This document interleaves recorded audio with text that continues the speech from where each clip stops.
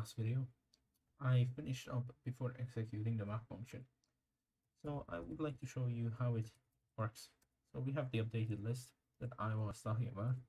What the map does, it takes a list.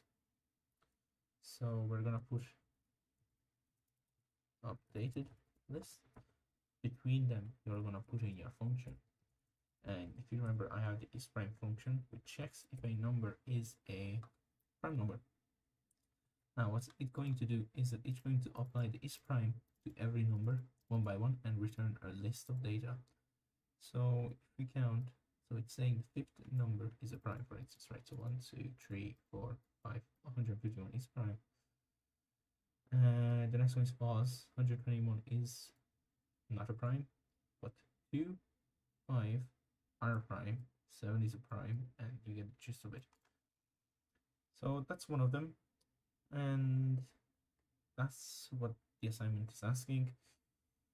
You can create lambda functions without being defined. So for instance, if I just did lambda y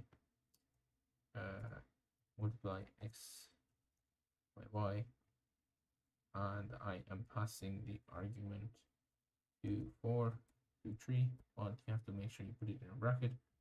Oops. The only difference between this and that is that this is not reusable. This is like a single thrown away equation. So if you ever want to do something like that. And the other two things I would like to show you is two more resources.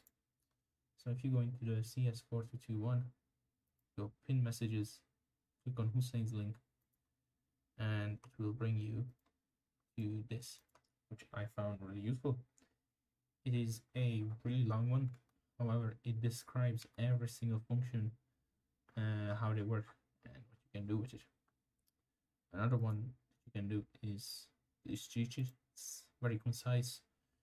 It doesn't explain. It just lists all the functions, and this is better. So if you were to jump, you can see 2 links. So, anyways, that's it for this video.